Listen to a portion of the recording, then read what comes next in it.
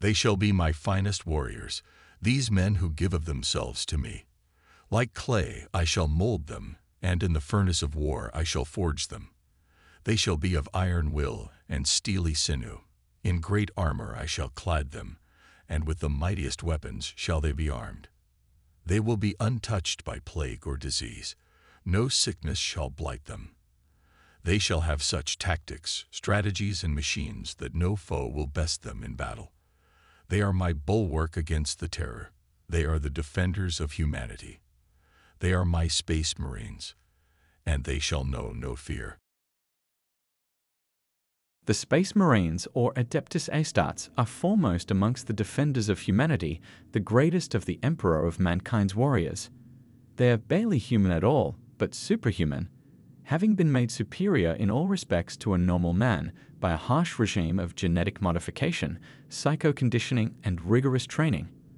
Space Marines are untouched by plague or any natural disease and can suffer wounds that would kill a lesser being several times over and live to fight again. Clad in ancient power armor and wielding the most potent weapons known to man, the Space Marines are terrifying foes, and their devotion to the Emperor and the Imperium of Man is unyielding. They are the God Emperor's angels of death, and they know no fear. The Astartes are physically stronger, far more resilient, and often mentally far removed from the lot of most normal human beings. In the presence of the Astartes, most people feel a combination of awe and fear, and many cultures on the more primitive worlds simply worship them outright as demigods or angels of the God Emperor made flesh.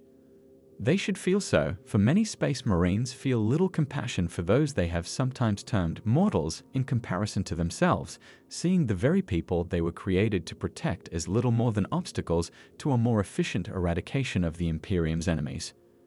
This is an attitude sometimes taken by whole chapters. They see normal humans as frail, weak creatures given to the follies of temptation, avarice, greed, lust, and cowardice, all emotions they rarely feel, if ever. Yet there are some Astartes who remember why they were created by the Emperor, who avoid the trap of hubris which the Space Marines are so prone to, and which has seduced so many of their number to serve the ruinous powers of chaos. They are the final guardians of mankind, the saviors of last resort. They were intended not to lead humanity, but to defend it, sometimes even from itself. At the heart of that mission lies the limitless compassion the Emperor extended to every man and woman in the galaxy when he willingly chose to condemn himself to more than 10,000 years of imprisonment within a dying prison of flesh for their sake. Some Astartes sneer at compassion, seeing it as one more human weakness that has been purged from their superior transhuman bodies and minds. But the wisest of the Space Marines know that in the end, compassion is their only salvation. Potential Space Marines are usually, but not always, recruited from the worlds where a chapter has established its fortress monastery, although some chapters are known to recruit from a collection of different worlds in an area of space that they protect or frequent. Recruiting methods vary from chapter to chapter. Some select their neophytes from feral tribes roaming the surface of inhospitable worlds, while others draw upon eager volunteers who have been groomed from birth to become an Astartes. Still others watch and kidnap potential warriors, turning them into Astartes whether they will it or not. Whatever the method, all Space Marine chapters will only accept those who successfully pass the grueling initiation trials and prove themselves worthy of becoming a Space Marine. However a man becomes a Space Marine does not matter. Once his body has been forged into that of a transhuman Astartes, he must forever stand apart from the people to whom he was once kin and who he is now sworn to protect. Once a man becomes a Space Marine, he is no longer mortal. His genetic heritage is now that of the Emperor himself, and a spark of the same divine majesty flows in his veins. There are approximately 1,000 Space Marine chapters active in the Imperium of Man at any one time. Since the opening of the Great Rift in the Era Indomitus, these chapters have been comprised of a mixture of traditional firstborn Space Marines and the even more enhanced Primaris Space Marines. All may contain only Primaris Marines. A list of the most notable and well-known chapters in the Imperium can be found here. This number has stayed relatively constant since the second founding in the 31st millennium, following the Horus Heresy when the first founding Space Marine legions were broken up. However, the exact population of Astartes in the galaxy remains far from exact and may fluctuate widely depending on the time period and the circumstances confronting the Imperium. The Space Marines are the Imperium of man's supreme, transhuman warriors. Genetically enhanced to be the ultimate soldiers of mankind, they are far stronger and more resilient than ordinary human beings. Space Marines are organized into roughly 1,000 chapters, with each chapter numbering approximately 1,000 warriors organized into 10 companies of 100 troops each. Each chapter is a self-sufficient Imperial army, equipped with its own spacecraft and capable of responding at a moment's notice to any threat to the security of the Imperium. Every chapter is fiercely proud of its history and achievements, and each one has its own distinctive colors and heraldic markings. These were established at the chapter's founding and are displayed with pride upon all of its armor and vehicles. All of the war gear of the Space Marines is painstakingly maintained, and many items are covered in lines of intricately rendered devotional script in High Gothic, each line detailing a battle honor won in a glorious campaign. A Space Marine is a towering transhuman warrior, his brute strength tempered by inhuman skill. He is armed with the fearsome bolter, a blessed weapon that fires devastating, mass-reactive shells that explode within the flesh of the target. He is protected by a suit of power armor, shielding him from the fiercest of enemy fire whilst simultaneously strengthening his blows and allowing him to survive the most hostile of environments. He is the product of intensive training and genetic manipulation, which transforms mortal men selected from the deadliest warrior races in the known galaxy into the most lethal of superhuman killing machines in mankind's arsenal. The Space Marines can trace their origins back to the unification wars on Terra in the late 30th millennium, when the Emperor of Mankind first revealed his existence and led regiments of deadly genetically engineered soldiers known as Thunder Warriors in a great campaign to unite all of the myriad techno-barbarian tribes and nation-states of old Earth under his rule. From the outset of his retaking of Terra, the Emperor employed genetically modified warriors within his forces, and in these early enhanced troops lay the origins of what would later become the Space Marine Legions. During the Age of Strife, known as Old Night on Terra, the cradle of mankind had seen more than its fair share of augments and super soldiers created both from the bioalchemy of genetic engineering and cybernetic augmentation. But it was the Emperor's own Thunder Warriors, named for the early Thunderbolt and Raptor's head heraldry used by their master in the Imperium's earliest days, that were to prove superior to all of them. These superhuman warriors were a gestalt mix of unprecedented superhuman physical power, gene-programmed resistance to environmental and even psychic attack, a warlike spirit, and the Emperor's own strategic genius. The Thunder Regiments were an army unlike any that had come before them, and the forces of the powerful tyrants of Old Earth had nothing to match them. This unification of humanity's homeworld marked the beginning of the Imperium of Man and the Emperor's quest to reunite all of humanity under a single interstellar government. This quest was intended to prevent his species' extinction from the growing threats which confronted the human-settled galaxy in the wake of the Age of Strife. But despite their many early victories in the Unification Wars, the Thunder Warriors were far from perfect. Some were mentally unstable, others suffered catastrophic biological failure after an unprecedented span of years, as their own superhuman physiques turning against them in the end. It seems obvious in retrospect that the Emperor knew early on that a more permanent and stable force of genetically enhanced warriors was needed, so even while the Thunder Warriors waged war in their early days, the Emperor gathered about him a team of servants and gene wrights, some willing and others as captives taken from his foes, and constructed new genetics laboratories deep in the vast dungeons of the former Sitolite fortress he had taken on his own beneath the Himalayan mountains. Labor there went on for solar decades in absolute secrecy and resulted in the creation of the Primarchs and other wonders of genecraft known and unknown. Foremost amongst these were the Space Marine Legions, the Legiones Astartes.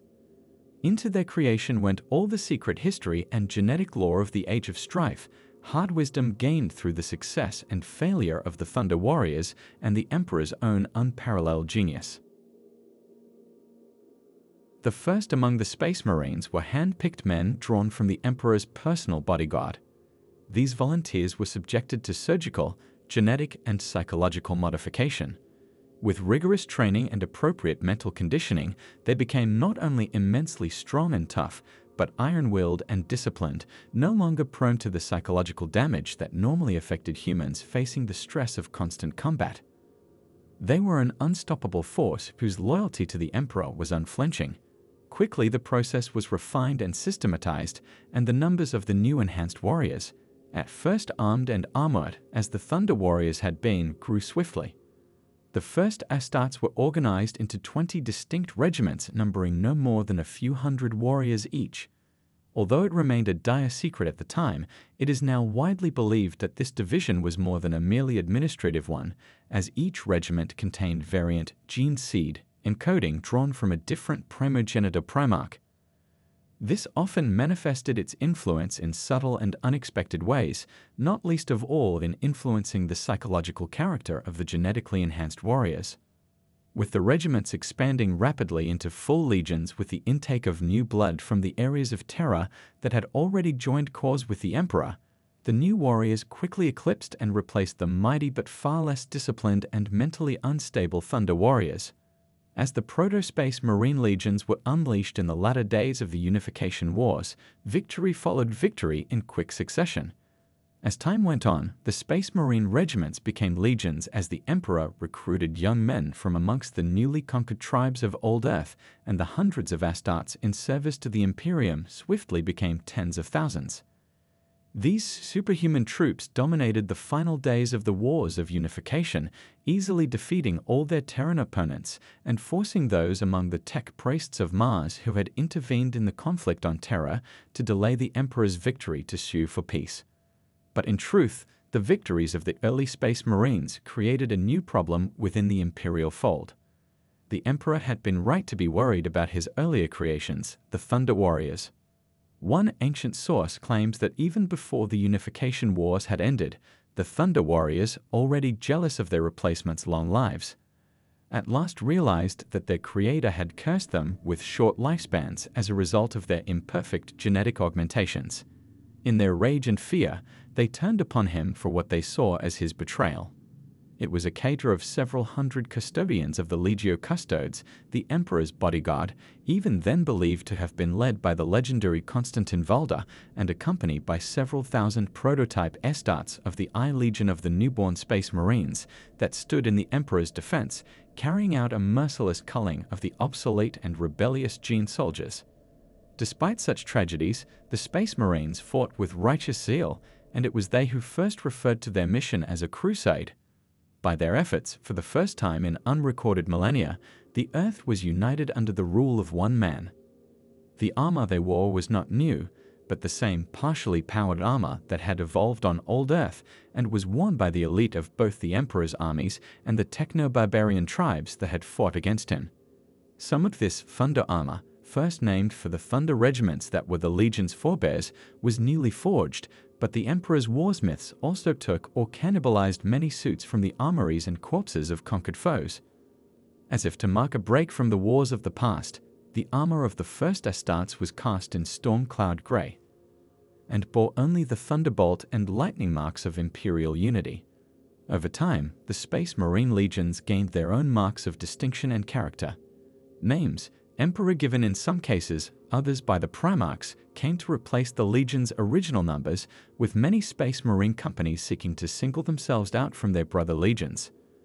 Battle honors were accumulated and the effect of each legion's character worked upon them, so that as the legions expanded to conquer the galaxy, Storm Cloud Grey became granite, silver, viridian, sable, gold, ocean, ash, or ice, and by the time of the triumph of Ultima, the Grey Legions of the Unification era were gone, lost to history. Of the 1,000 or more Space Marine chapters thought to be in existence at the present time, a blessed few can trace their beginnings back to an age more than 10,000 standard years ago in the late 30th millennium, when the Emperor of mankind still walked amongst mortals.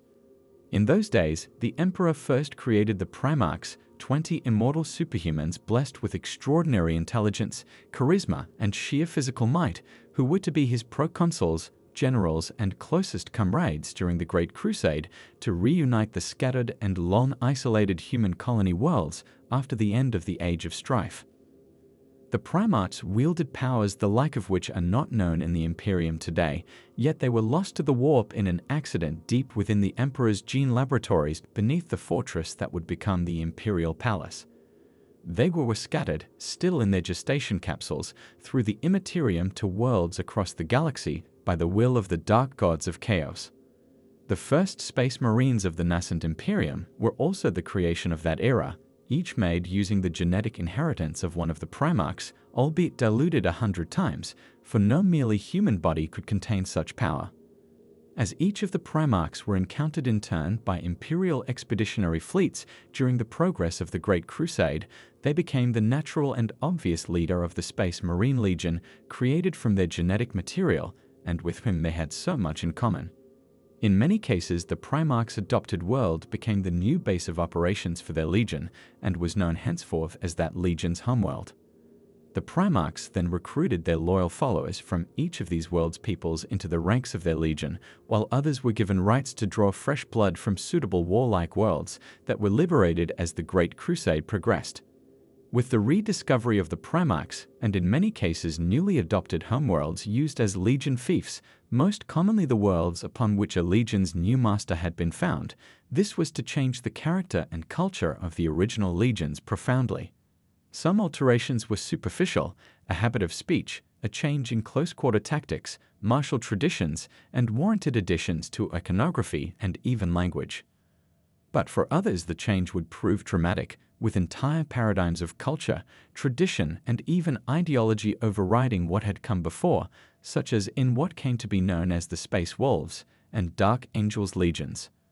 In many cases, the stamp of the legions and the will of the Primarchs on their recruits came to largely outweigh differences of birth or blood. But in other legions, such as the Lunar Wolves and the Emperor's Children, a subtle divide would grow between those veterans born on Terra who had been recruited into the ranks of the Astartes by the Emperor and those who had come into the Legion from their Primarch's homeworld. This cultural rift would be one factor among many that would lead several of the first founding legions towards ultimate damnation. The names of many of the Primarchs still echo down the millennia, and the tales of their deeds are legendary. Names such as Lionel Johnson, Limanras, Rogel Dawn, Vulcan, Corax, and the angel-winged Sanguinius are spoken of with awe on those worlds where mankind dwells. They command a reverence second only to that afforded the Emperor himself. Other names are cursed wherever men gather, for many of the Primarchs rebelled against the Emperor and followed Horus, mightiest of their number, when he raised his standard against mankind on behalf of chaos. As the Great Crusade continued the expansion of the nascent Imperium into the galaxy, the discovery of the Primarchs and their newly adopted homeworlds helped to stem an impending crisis that was not widely known of at the time outside of the exalted ranks of the Imperium's ruling war council. Namely, the diminishing stability of the gene seed itself through overuse and the increasing need for ever greater numbers of Space Marines in the field. This was a matter that only worsened as the Great Crusade pushed ever wider afield into the galaxy. Imperial forces could no longer be concentrated as easily as before, and attrition was taking its toll as years of near-constant battle became solar decades. To relent the pace of the Great Crusade's progress was for the Emperor simply not an option, and so the simple truth was that more Space Marines were needed, and they needed to be created faster than before. A secret conclave of gene rights under the Emperor's direct supervision posited the solution that became known as Grobius' theorem, which demonstrated that a Primarch's genetic code could be used to stabilize and expand Astartes' gene seed stocks with what was hoped to be minimal deviation. Alongside this accelerated gene culturing technique, other previously unavailable genetic technologies, many taken from the Selenar gene cults of Luna, were put into effect, reducing the processing time required to create a battle-worthy Space Marine to a single Terran year in some cases. Such accelerated gene seed techniques, along with absent, inadequate, or over-forceful psycho-indoctrination techniques, were later found to have unseen fundamental flaws. Many Imperial savants since have come to believe that the drive to create larger Space Marine legions at accelerated speed played a prime role in the degradation of the sanity and psychological makeup of certain legions and paved the way for the horror that was to come. At the very height of the Emperor's Great Crusade, the traitorous Warmaster Horus led his traitor legions of Chaos Space Marines against those who stood loyal at the Emperor's side. Hundreds of worlds burned in the name of the Dark Gods, and a terror unlike any seen before was unleashed across the galaxy during the 7 Dark Standard years that the heresy raged after the first battles in the Istvan system. Much of the truth of these times has been lost, obscured by the mists of time or embellished to the point where giants bestrode worlds with thunderous steps and the planets themselves cracked and split at their tread. The traitor forces of Horus drove all before them until those Astartes legions, still loyal to the master of mankind, stood at bay upon the fortified walls of the Imperial Palace during the climactic siege of Terra. The forces of darkness pressed in around the guttering flame of humanity, but desperate times called for desperate solutions. Sanguinius of the Blood Angels and Rogel Dawn of the Imperial Fists, together with their bravest warriors, decided to accompany the Emperor and take the fight to Horus upon his battle barge, the Vengeful Spirit, a mighty Gloriana-class battleship in orbit above Terra. The Emperor and his warriors teleported onto Horus' flagship, but found themselves separated and scattered throughout the corrupt vessel by means of the Warmaster's dark sorcery. The Emperor fought his way to the Warmaster, but was too late to save Sanguinius, who Horus slew when the angelic Primarch refused to turn to chaos. Yet, some maintain that Sanguinius inflicted a wound, however small, upon his erstwhile brother. Horus and the Emperor clashed in a battle of both flesh and spirit. Horus was filled with the power of the ruinous powers and dealt the Emperor a mortal blow, but in the end, the Emperor's will was the greater, and Horus was struck down with the last ounce of the Emperor's strength. The arch-traitor was destroyed utterly, in body and soul, and with his death, the power of the traitor legions was broken. When Dawn and his warriors finally fought their way into the rebel Warmaster's sanctum, they found the Emperor's broken and ruined body, and it is said that their cries of woe were heard far below on Terra itself. Rogel Dawn, most determined and unbending of the Primarchs, bore his master's body back to Terra, and under the direction of the crippled Emperor, bound him within the strange psychic augmentation device known as the Golden Throne to sustain his existence for all eternity with constant sacrifice and Baroque machineries.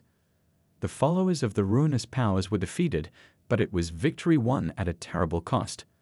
The brotherhood of the Primarchs was sundered, and the Emperor's vision for the Imperium and all of mankind lay in ruins, the last, best hope of a new golden age for humanity lost forever. The Galactic Empire for humanity the Emperor had forged was all but destroyed, and it was to take many more standard years of brutal warfare during the Great Scouring before all the traitor forces were defeated and driven into the hellish chaos of the Eye of Terror. The death toll numbered in the billions, and uncounted worlds had been left as little more than corpse-haunted wastelands as the raging inferno of what Imperial savants later named the Horus Heresy was finally extinguished, though mankind still teetered on the very brink of extinction. The heresy had revealed weaknesses in the gene seed of several of the early Space Marine legions, which had been exacerbated by the need to keep the huge formations up to strength in the terrible wars being fought during the Great Crusade. The insidious powers of chaos had been able to manipulate this corruption to turn Horus and many of the Space Marines under his command against the Emperor. Once Horus was defeated, it was decided by Robert Guilliman, the Primarch of the Ultramarines Legion, who became the day-to-day ruler of the Imperium, that the forces of the Imperium would be reorganized so that a similar catastrophe could not be repeated. The Space Marine Legions were divided up to create one chapter of the same name as the founding legion and a number of new chapters with new names. This critical event of the early 31st millennium was called the Second Founding, and over 24 further foundings have occurred in the 10 millennia since. It is not known exactly how many chapters were created in the aftermath of the Horus Heresy, as many of the Imperium's records are understandably incomplete or lost entirely, and whole chapters have been created and destroyed in the millennia that have followed. What is known is that there are just over 1,000 chapters scattered across the Imperium, each a brotherhood of the very finest warriors humanity has ever called to its service.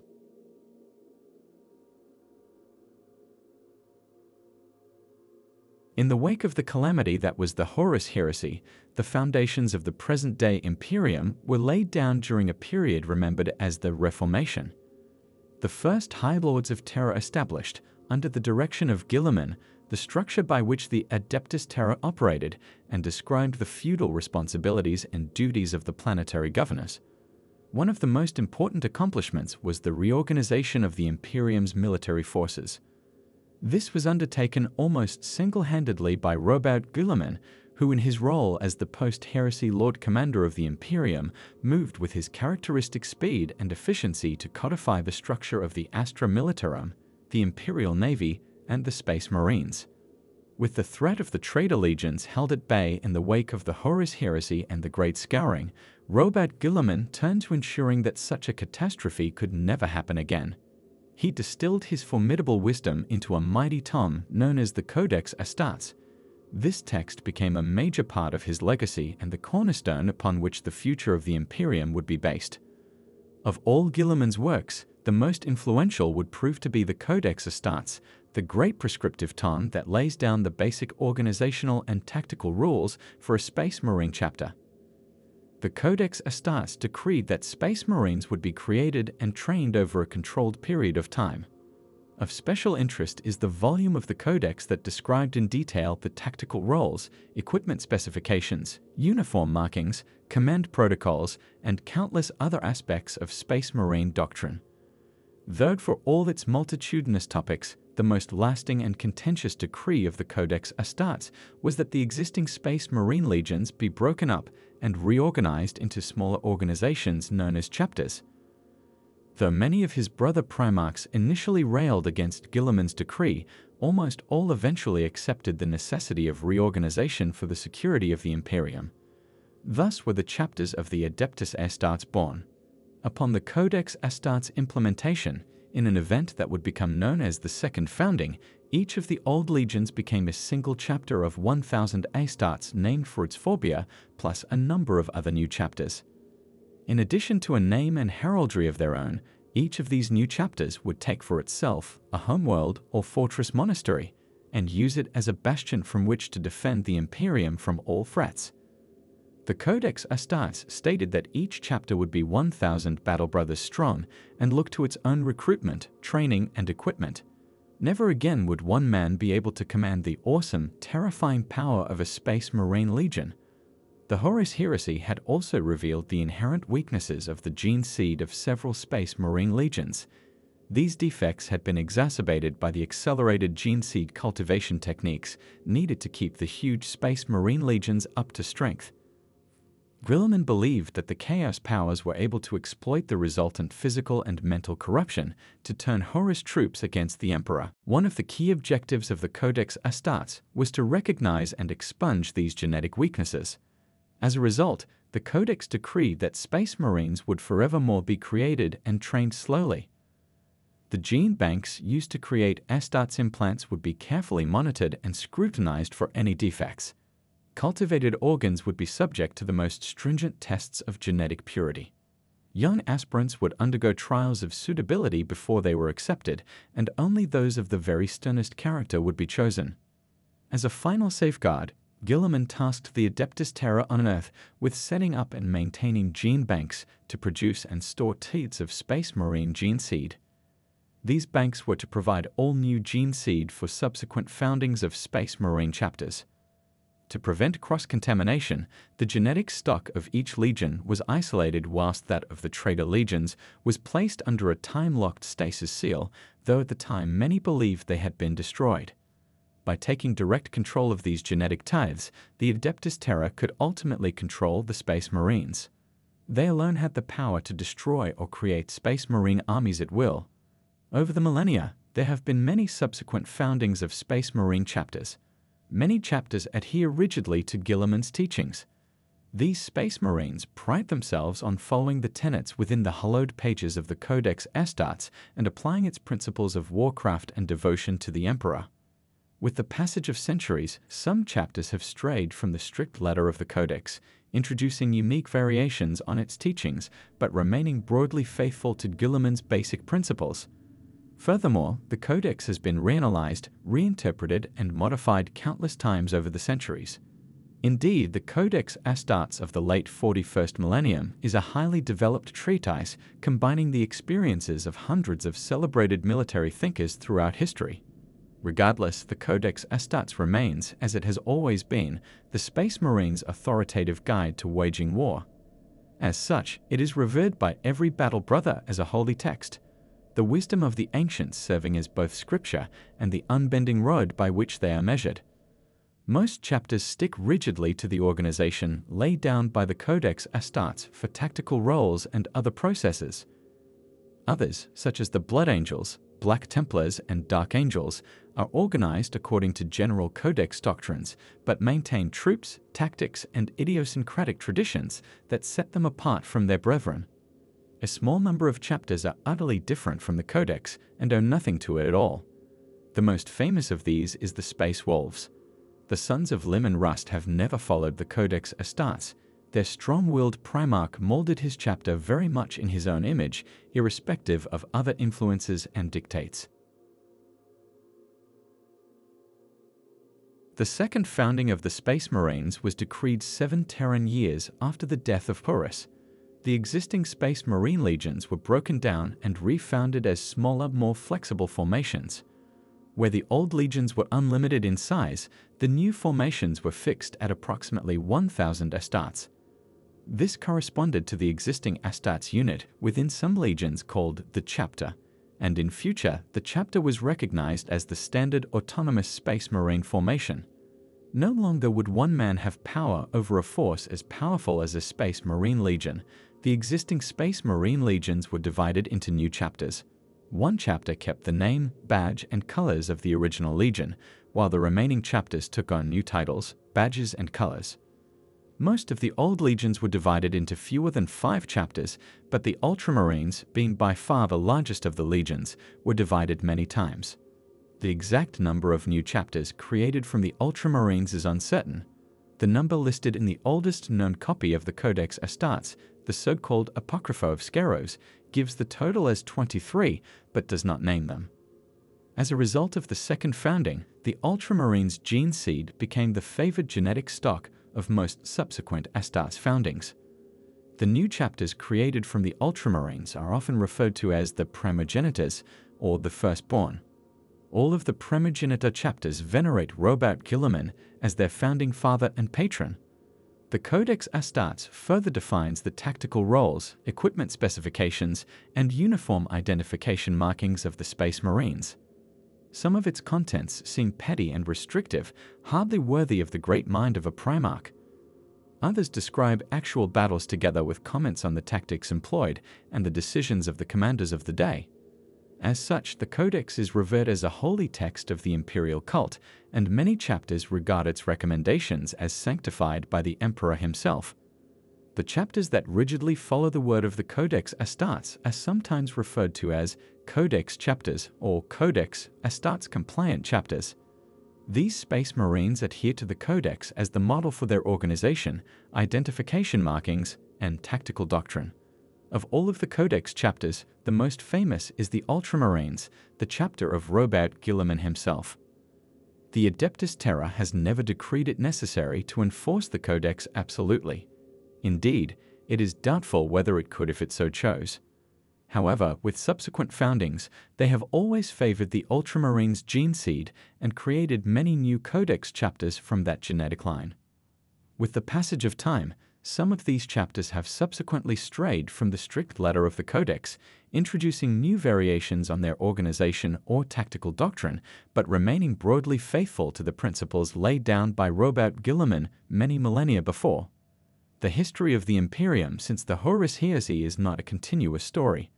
There have been periods of rebellion and anarchy, times when the balance of power has suddenly changed, and history has quite literally been rewritten. Many of the subsequent foundings of Space Marine chapters belong to these troubled times, making it almost impossible to ascertain when some chapters have been created.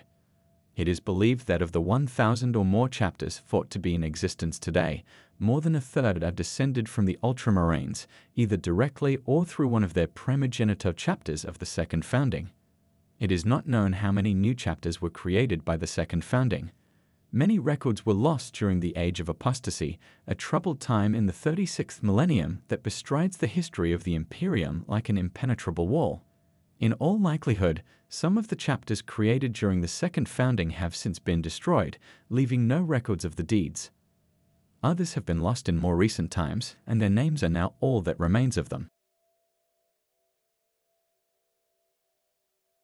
On many occasions in the Imperium's history, there have been long periods of rebellion and anarchy, times when the balance of power has suddenly changed and history been lost or rewritten.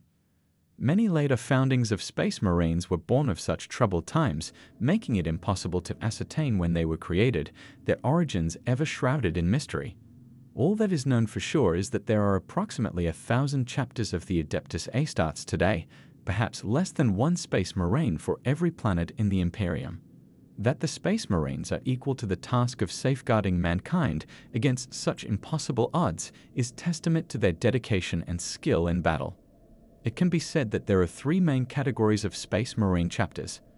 The first and largest group are the Shins of Guilliman, those chapters descended from the Ultramarines and their primogenitors. The primogenitors are those chapters created when the old Ultramarines Legion was divided during the Second Founding. Sometimes referred to as the Firstborn, these chapters each maintain their own histories and traditions, but they all honor Robert Guilliman as their Primarch and adhere strictly to the procedures and tactical treatises he laid down in the Codex Astartes. These chapters maintain their own traditions, for the Codex Astartes insists that each should have its own name, badge, and heraldry. Nonetheless, they honor Robert Guilliman as their Primarch and his successor, the ruler of Ultima, as their distant liege. Should the Lord of Ultima ever need aid, he will find these chapters ever willing to fight at his side. The chapters in the second largest category owe their genetic inheritance to another Primarch, but follow the Codex Astartes as closely as their divergent genetic heritage allows. While primarily made up of successor chapters, such as the Crimson Fists and Brazen Claws, this group also includes several chapters from the First Founding, most notably the White Scars, Imperial Fists, Iron Hands, and Raven Guard. While they still venerate their own Primarchs, they nevertheless also aspire to the high standards and wise teachings that Robert Guilliman put down in the Codex Astartes. The final group is more wildly aberrant. These chapters, by virtue of a gene seed quirk, the teachings of their own Primarch, or even sheer stubbornness, eschew the Codex Astartes in favor of their own structural and combat doctrines. The Black Templars and Space Wolves are amongst this group, remaining fiercely independent and looking to their own divergent beliefs and ways of war.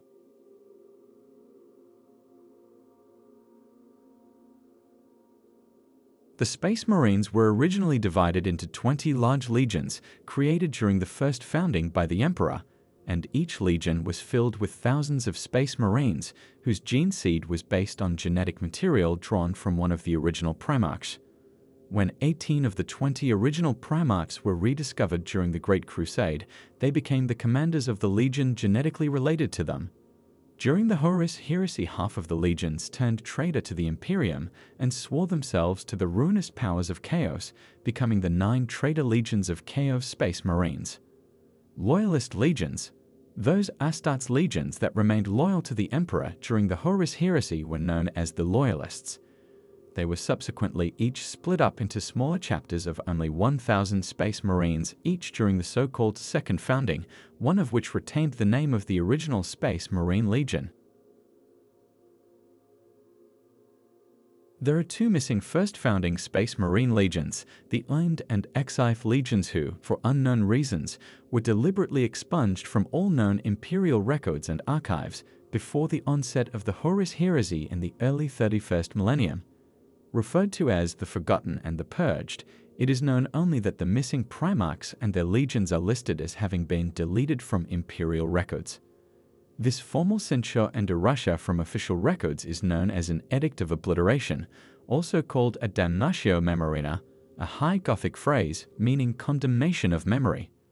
This is the official Imperial policy of deliberately destroying any records, icons, or other symbols or monuments pertaining to an individual or organization, usually of the Imperial elite, who has been declared excommunicate traitorous by the Emperor of Mankind himself.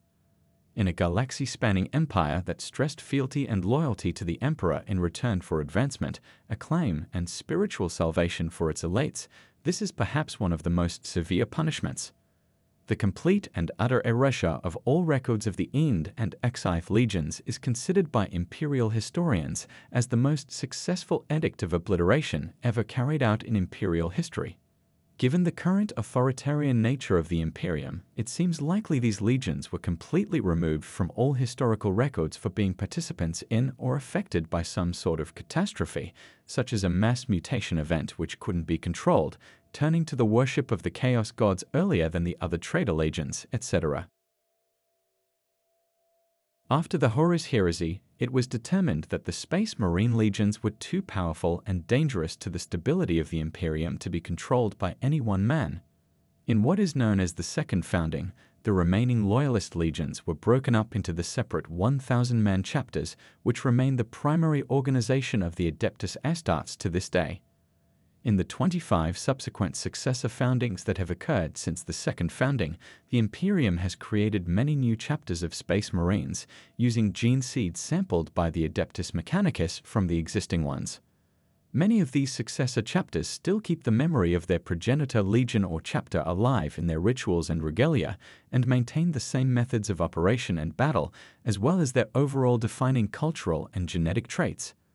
For a list of all the known Space Marine chapters, please see the list of Space Marine chapters. The Primaris Space Marines are a new breed of transhuman warriors developed across the span of 10,000 standard years by Archmagos Dominus Belisarius Call on Mars on the order of Primarch Robert Guilliman. Call used the genetic template of the original Space Marines created by the Emperor for his Great Crusade as the starting point for the development of the new Astartes soon after the Second Founding in the early 31st millennium. Primaris Space Marines are bigger, more physically powerful, and possess faster reaction times than their original Astartes counterparts. For 10 millennia, Archmagos Dominus Belisarius Call has been working on a task set for him by the Primarch Robert Guilliman before he was mortally wounded by the daemon Primarch Fulgrim in the days after the Horus Heresy, a new legion of transhuman warriors. Developed on orders from Guilliman 100 standard centuries past, Primaris Space Marines were diligently developed and perfected by the priesthood of Mars during the long intervening millennia. As an optimist, but never a fool, Guilliman learned from the mistakes of the Horus Heresy, and he foresaw that the forces of chaos would never relent in their aim to bring the Imperium low.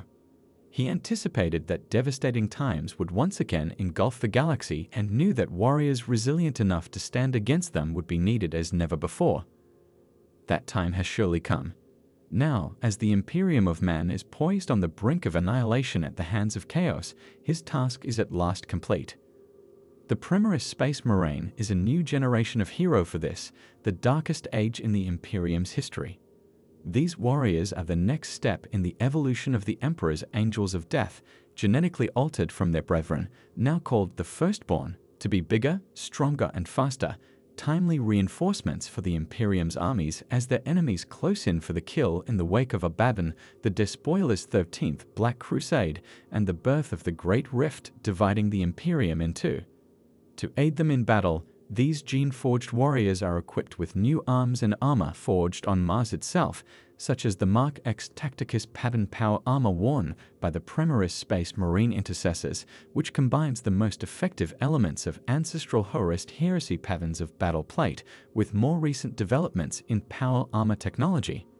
They are outfitted with the Mark O Call pattern bolt rifle, the archetypal firearm of the Adeptus Astartes, now re-engineered, recrafted, and perfected. The Mark IE Belisarius pattern plasma incinerator, a new refined plasma gun, Redemptor dreadnoughts, the Overlord gunship, and repulsor grav tanks. At the dawn of the Indomitus Crusade to retake the Imperium from the advancing armies of Chaos and Xenos alike, Lord Commander of the Imperium Robert Guilliman has gathered his new armada, along with elements of the Adeptus Custodes, a small contingent of the Silent Sisterhood, and a vast war host of Primaris Space Marines as he fights to liberate the scattered bastions of the Imperium. Some Guilliman has forged into new Space Marine chapters, whole brotherhoods comprised only of these new transhuman warriors. Others he has offered to the existing Firstborn Space Marine chapters. Many Firstborn chapter masters have welcomed their Primaris brethren into their ranks, accepting the new reinforcements gladly. Others, though, view these new creations with suspicion or outright hostility, claiming that the Emperor's work should never have been meddled with by mere mortals. The newly reinstated Lord Commander of the Imperium decreed that those chapters most devastated by the ongoing wars would be amongst the first to be reinforced with this new breed of transhuman warrior. Starting with the Ultramarines, but also deploying these new Space Marines to every other chapter in need, Guilliman aimed to reinforce the Imperium's scattered defenders across the galaxy. It is not just as reinforcements to existing chapters, though. Guilliman also ordered the creation of a host of new chapters, the so-called Ultima Founding, composed entirely of Primaris Space Marines. The warriors of these new chapters were created entirely using the new processes discovered by Archmagos Belisarius Call and established with all the necessary weapons, armor, and equipment that they will need to conduct their defense of the Imperium. These chapters still trace their genetic lineage back to the gene seed of the first founding, and shins of all 9 loyalist Space Marine legions emerged from the stasis vaults beneath the Red Planet. They benefit from 3 additional gene seed organs, larger size, better reflexes, and greater resiliency, but it still remains to be seen if Call was able to successfully stabilize any of the known genetic deviations or impart any additional resistance to the effects of chaos. Many of these new chapters have been assigned homeworlds on the edge of the Great Rift, the Imperium's new frontline in the war against chaos, though some have inherited the empty fortress monasteries of chapters that had been lost to the attrition of constant war. Many of these worlds face a continuous battle against the daemons of the warp, as well as an unpredictable mix of Chinos raiders, pirates, and invaders. Though they are a step removed from their firstborn brothers, the Primaris Space Marines still bear the gene seed of their Primarchs, and some dissenting voices worry how this new type of warrior will react with the known genetic quirks and flaws of some of the more unusual chapters, such as the Blood Angels and the Space Wolves. The Primaris Space Marines offer new hope to a besieged Imperium, but the future remains a dark and uncertain place. The Ultima founding in Ka, 999, and 41 was the largest mobilization of newly created Space Marines in centuries. It saw thousands of Primaris Space Marines woken from stasis beneath the surface of Mars and hurled into the forefront of mankind's galactic war. Yet this was not the only route by which the Primaris Marines joined the fight for the Emperor's realm. From beneath the sands of Mars came the Primaris warriors of the original Ultima founding. They were lights against a tide of darkness, their advent key to the survival of mankind after the birth of the Great Rift, but not to securing its future. The first Primaris Space Marines to march to war were those from Archmagos Belisarius Call's laboratories on Mars. Upon Robert Guilliman's belated return to Terra during the Terran Crusade, the resurrected Primarch ordered the fruits of Call's long labor unleashed. This initial wave of Primaris Space Marines emerged from over 10,000 standard years of stasis, fully psychologically indoctrinated to each fulfill a single strategic role. Some were intercessors, some aggressors, and so forth, and almost all specialize only in that one area of combat. These warriors were able to immediately take up their frontline combat duties with the expertise of veterans, and all possessed a modicum of additional skill with machine spirits thanks to their Martian heritage. Yet ultimately, they were somewhat strategically inflexible, for they had not undergone the grueling progression through their existing chapters companies or gained the wealth of experience that progress bestowed. Some of these Martian Primaris Marines formed entirely new chapters, such as the Rift Stalkers or the Silver Templars. The rest joined the Indomitus Crusade as Grey Shields, fighting together with the shins of other chapters and Primarchs as part of the force known as the Unnumbered Sons until the Indomitus Crusade fleets reached their adoptive homeworld or the fleet of the firstborn chapters that they were destined to join.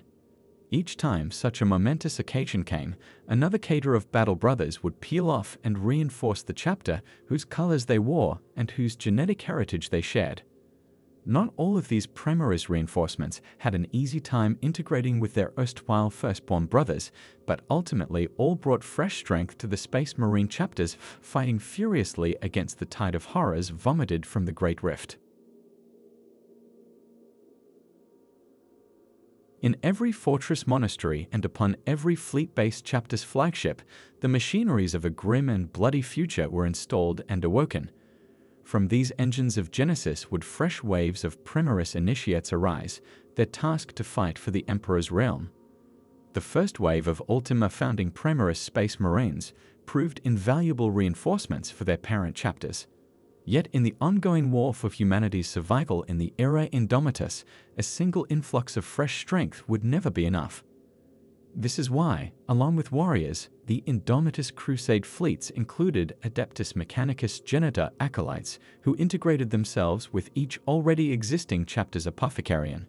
It was these acolytes and their arcane machines that enabled the Adeptus Astartes to recruit and train new Primaris Space Marines within their existing chapters.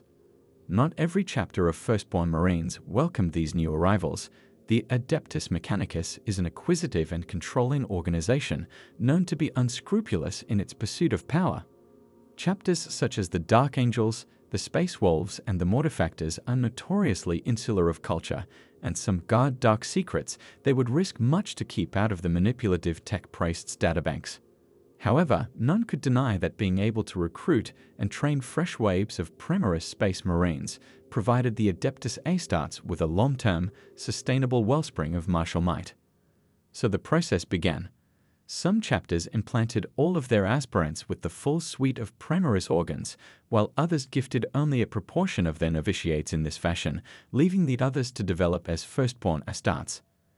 These newly conditioned battle brothers benefited not only from the strength of their Primaris enhancement, but also from the tactical versatility imparted by a full and rounded progression through the ranks, coupled with all of the cultural and spiritual indoctrination required to properly initiate the neophytes into their chapter. No true son of the Primarchs could long look upon the might of the new Primaris brothers and not wish to take up that mantle of power for themselves. They sought this agonizing apotheosis not for personal glory, but because no true Space Marine would refuse greater strength, resilience, and weaponry with which to protect the Imperium and slaughter their many foes. The warriors of the Ultima founding had joined their parent chapters. The machineries developed by Belisarius Cawl had provided those chapters with waves of new Primaris recruits who had integrated into every level of the chapter's organization. For the Primaris-only chapters, this was an end to the matter. They stood proudly as defenders of the Imperium, recruiting from their own conquered fiefdoms and forging their own rolls of honor as the years passed. Yet for those chapters who had come before, questions remained to be answered. Could a firstborn Marine who had not been created Primaris undergo the necessary gene therapies and invasive surgeries required to elevate him to that status? Could he gain the benefits of the enhanced Primaris physique and access the potent new wargear that was theirs to wield? In short, could he cross the so-called Rubicon Primaris to become a yet greater living weapon in the Emperor's service, or would attempts to do so simply waste priceless Astartes lives at a time when the Imperium could ill afford to sacrifice its greatest defenders? Records differ as to who were the first Space Marines to take this perilous leap of faith. Some say it was Manis Kalgar of the Ultramarines, or that it was Corsaro Khan, the White Scar's ferocious master of the hunt, who first made this painful transition. Other chapters make their own claims, or else lament the tragic loss of those who tried and failed to ascend. Yet despite the losses suffered and the unspeakable agonies of undertaking the Primaris ascension, more battle brothers crossed the Rubicon with every passing day. New Space Marine chapters are not created piecemeal as required by the Imperium's strategic needs, but rather in deliberate groupings called foundings. The process by which a new founding's creation is approved by the Imperial government is mysterious and arcane, subject to decades or even centuries of planning before it is announced. It is only by an edict of the High Lords of Terra that such an undertaking as the creation of new chapters can be instigated, for it requires the cooperation and mobilization of countless divisions within the Imperium's monolithic and vast governmental organizations. Establishing new Astartes chapters on an individual basis is nigh impossible. The mobilization of such vast resources is beyond the ability of any single segment of the Imperium. The Adeptus Mechanicus plays an essential role in the process of a founding, for its highest echelons are tasked with creating, testing, and developing the gene seed samples that will provide the genetic foundation of the new chapters. Entire Forge worlds may be turned over to the manufacture of the mighty arsenal of weaponry, ammunition, power armor, vehicles, and starships that any such force will require. There are a myriad of other concerns as well. A suitable homeworld inhabited by humans must be identified for the new chapter, which will likely provide not only a secure and defensible base of operations, but also a source of new recruits as well. Such worlds might have been reported by itinerant rogue traders and earmarked centuries before by Adeptus Mechanicus explorators as potential Astartes homeworlds. A degree of environmental terraforming might be required, and the natives of the world, if they are to become the source of the new chapter's aspirants, must be studied and tested by the Mechanicus Magos biologists and genetors for many generations to ensure they are genetically pure and free of any strain of mutation that might later affect the chapter itself. The construction of a chapter's fortress monastery may be one of the greatest undertakings of all, drawing on the genius of the Imperium's most accomplished military architects and engineers. If the chapter is to be fleet-based, then even more work must be put into the construction of a massive chapter bark or an unusually large battle barge to serve as the chapter's mobile fortress monastery and all of the related capital warships and escorts such a highly mobile chapter will require.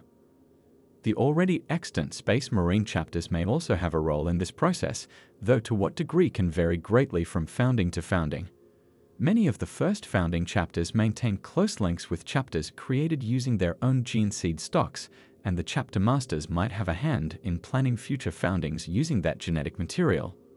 It is said that the Disciples of Caliban, a Dark Angel's successor chapter, was created following the direct appeal of the Supreme Grand Master of the Dark Angels, an extremely rare request. In the more than 10,000 standard years that have passed since the first founding of the 20 original Space Marine legions by the Emperor, there have been 26 subsequent foundings of new chapters of the Adeptus Astartes, with the most recent, the Ultima founding of the Primaris Space Marines, occurring soon after the birth of the Great Rift. Even before a new founding is announced, entire generations of Imperial servants may have toiled in preparation. Even once the process has been declared and is underway, it is likely to be at least a standard century before the new chapters are ready to begin combat operations. In times of dire need for the Imperium, faster development has been attempted, but this has often resulted in disaster. Gene seed cultured in haste is likely to degrade or to mutate, and a great many other factors can lead the entire process astray. And there is no foe more dangerous to the Imperium of man than a space marine who has been corrupted by chaos or gone renegade for another reason. Each chapter of Space Marines has its own methods of recruiting young warriors to fill its ranks. Many are based on a single homeworld and recruit solely from that populace, setting trials and tests for prospective candidates to weed out all but the strongest and the most faithful. These worlds are often technologically backward with strong militaristic societies, where male children who show potential are pushed harder and harder that they may one day have a chance to join the ranks of the Space Marines, who are often known to such peoples as Star Warriors, Sky Knights, or similar names. Because feral worlds are rough, primitive, and untamed, their inhabitants invariably provide excellent recruits. For true aggression and nigh psychotic killer instinct, however, few recruits can best the murderous city scum that roam the darkest pits of the Imperium's many hive worlds. Driven to extremes of violence by the pressures of hive world living, these merciless killers are usually ignored by the authorities. They make ideal Space Marine recruits, and whole gangs of city scum are sometimes hunted down and made to undergo the trials. Some recruits are drawn from the more civilized worlds of the Imperium, but not very many. Those planets used by the Space Marines as recruiting worlds are observed closely by the chapter's apothecaries and chaplains. The population's genetic purity must be maintained in order to conserve those qualities that serve the Space Marines' purposes best. Their spiritual health is also maintained to ensure that no trace of the influence of the ruinous powers becomes manifest. Such observations are in general carried out from a distance, and it is rare for the Society to have any direct contact with, or knowledge of, the Space Marines, or in many cases even of the Imperium. The chapter's officers might visit the culture once a generation and will be the subject of myth and legend. These mighty warriors from beyond the stars are figures of awe, and their word is law. The nature of the trials set by the outsiders vary enormously, but all are so arduous that only a handful pass them. Those who fail may be lucky to even survive, for many trials take the form of ritual combat, the hunting of a great beast, or the performance of incredibly dangerous feats of strength and bravery. At the conclusion of the trials, those few aspirants that have been deemed worthy are taken away, invariably never to see their people again. It is always a great honor for a family to have a son chosen by the Space Marines, even for societies with little conception of the greater galaxy beyond their world. The Space Wolves are an example of this. The wolf priests of the Space Wolves scour the warring tribes of their homeworld Fenris for their strongest and bravest youths, while the Ultramarines traditionally draw their candidates from the elite training barracks of a whole group of planetary systems known collectively as Ultima, the realm of the Ultramarines. Other chapters have no single homeworld and travel the galaxy in gigantic fleets of battleships, recruiting either from a regular series of worlds or from the war zones to which they are assigned. The Black Templars are one such example of a fleet-based chapter, as are the Dark Angels. Once accepted, the young aspirants become neophytes and begin their regimen of training and biological enhancement. Each chapter has its own traditions regarding the initiation of the recruit into its legends and secrets. This process often runs parallel to the biogenetic treatments the neophyte must undergo. As the physical transformation proceeds, spiritual change also occurs. Both are tempered by ongoing experience on the field of battle and the rituals in which the neophyte must participate. The nature of such rites varies enormously from one chapter to the next. Some are solemn affairs recalling the sacrifice the Emperor made for humanity. Others are raucous celebrations drawing on the culture and nature of the chapter's homeworld. Still more are bloody and barbaric, involving ritual bloodletting, scarification, or amputation. All are vital to the arcane workings of the chapter, and his participation is a prerequisite of the neophyte's acceptance by his would-be brothers-in-arms. Such are the rigors of the training that many do not survive. Whether he is crippled upon the battlefield or found spiritually wanting during a particularly exacting ritual, a neophyte may find himself cast out, his future with the chapter curtailed. In some instances, the neophyte may transgress one of the many articles of chapter law, and injury at war may prove preferable to the punishment. Many possible fates await those who fall by the wayside in this manner. Most are mind-scrubbed and become chapter serfs, manservants, and menials. The less fortunate are transformed into living, cybernetic servitors, mindless biomechanical automatons who exist only to assist the chapter's tech marines in the operation of heavy and frequently dangerous machinery. A very rare few may yet rise to positions of relative power within the chapter's feudal household, yet even the highest-ranked factotum is but a lowly, nameless servant in the eyes of the full battle brothers. The worlds that the Space Marines recruit from often have a wide range of legends regarding the Adeptus Astartes. As many of the communities in question are primitive or barbaric, the people regard the Space Marines as otherworldly figures, angels of death who arrive once in a generation to test them and carry away their strongest sons. On more advanced worlds, the people will have more of an understanding of who and what the Adeptus Astartes are and regard the success of an aspirant as an honor to the entire community. On some worlds, the knowledge that a distant ancestor was recruited into the Astartes is as good as a patent of nobility, and portraits of the legendary hero adorn the walls, and prayers are said to him as if he were a saint of the imperial cult in times of need.